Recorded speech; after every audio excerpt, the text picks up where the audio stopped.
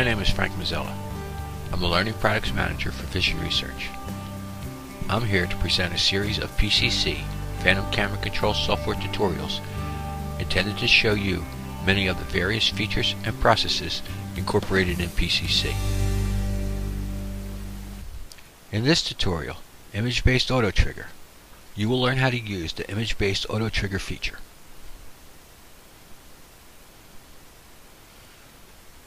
The Image-Based Auto Trigger feature should never be used in applications where miss or false triggering cannot be tolerated, or where a false trigger could cause harm to people or property. The hardware signaling available in some Image-Based Auto Trigger modes should only be used to synchronize multiple Phantom cameras together and should never be used to trigger or control any other external device or event. Consequences resulting from system failure, false triggering, or misuse of this feature are the sole responsibility of the user. For this tutorial, I'm going to use the Miro 320S Cam 2 camera with its recording parameters already defined and the camera's partitions multi-cine feature segmented into 4 evenly divided memory partitions. To learn more about partitions, please review the Multi-Cine and PCC Part 1 and Part 2 tutorials. I'm going to position the trigger so the camera will record an even amount of pre-trigger and post-trigger frames for each partition. I'm doing all this because Image-Based Auto Trigger is a feature that allows selected Phantom camera models to trigger themselves when the image changes in a selectable region of a frame, and the event may have some action prior to the camera being triggered. Therefore, I'm going to use some action or motion that takes place in the image to trigger the camera. To learn more about setting trigger positions, please review the Capturing Your First Cine tutorial.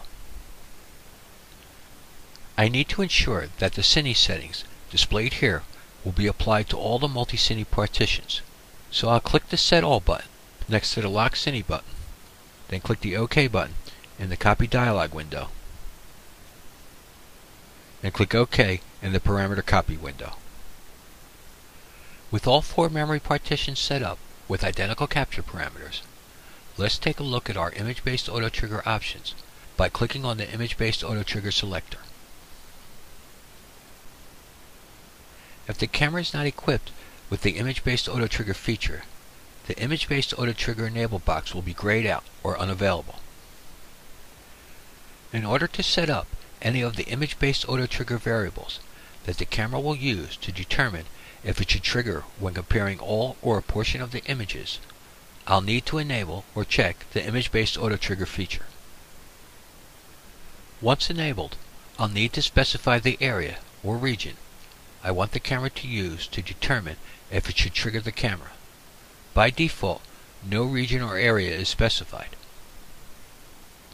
If I click the Full button, the camera will make its decision whether or not to trigger itself based upon the movement or changes occurring within the entire image. The area fields, top, left, bottom, right, display the XY coordinates of the upper left-hand pixel and the bottom right-hand pixel of the Image-Based Auto Trigger region.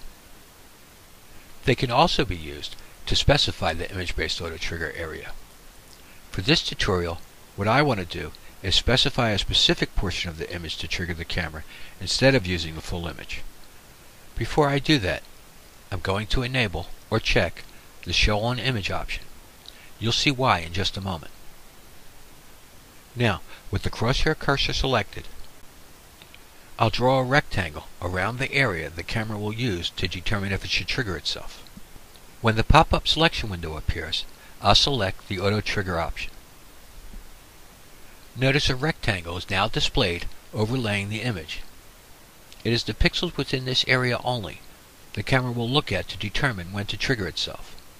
If I didn't check the Show on Image enable box earlier, the area rectangle would not be displayed over the image.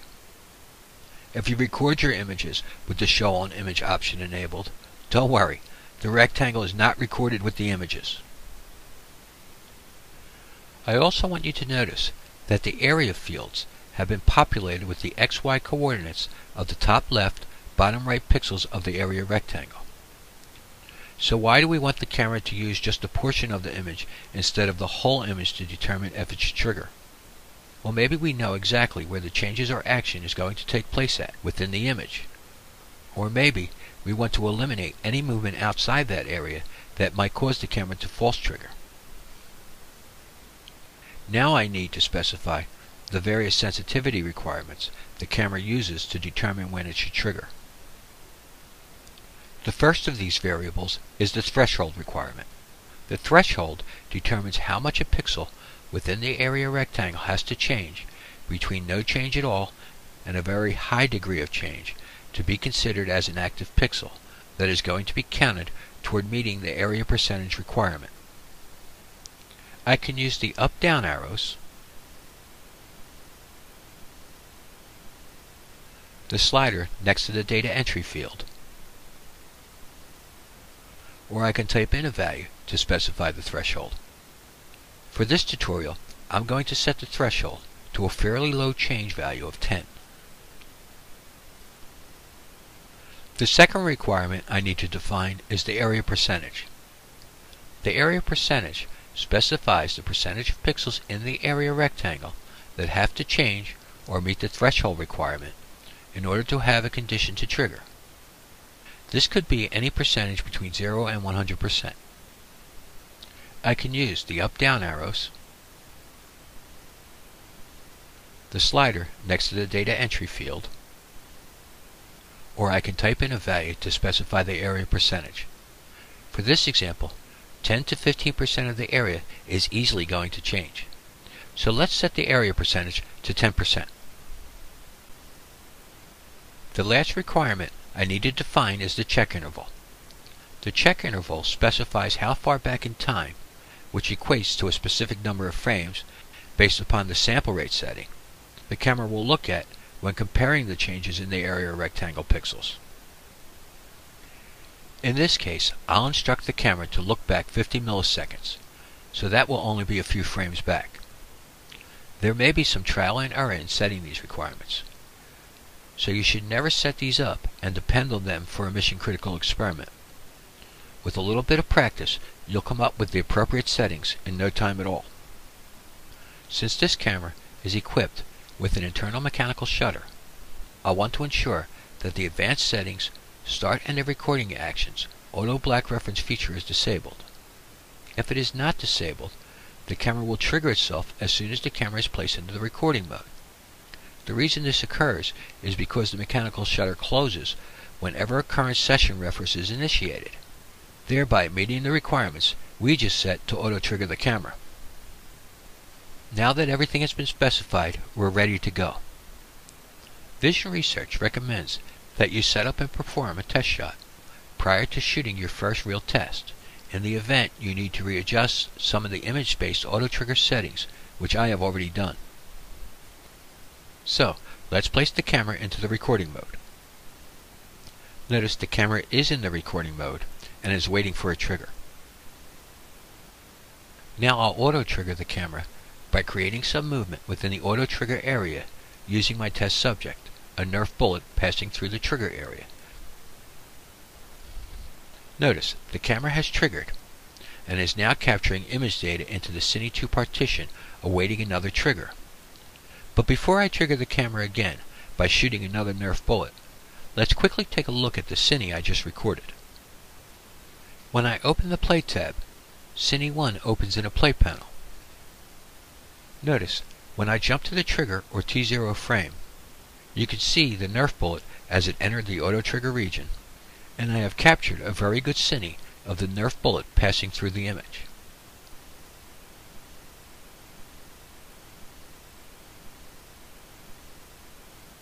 The Nerf bullet passing through the auto-trigger region was the event that caused the camera to trigger.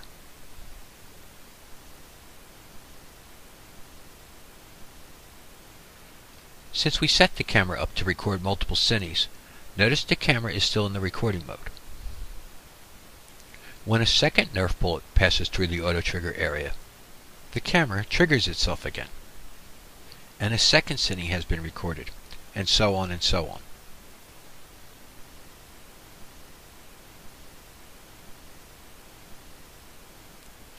So that concludes the image-based auto trigger tutorial, where you learned how to use the feature that allows motion in a specific region to trigger the camera. For in-depth Phantom operations, Vision Research offers Phantom Operations Certification Training. Please visit our training webpage at www.phantomhighspeed.com, Service Support, Training.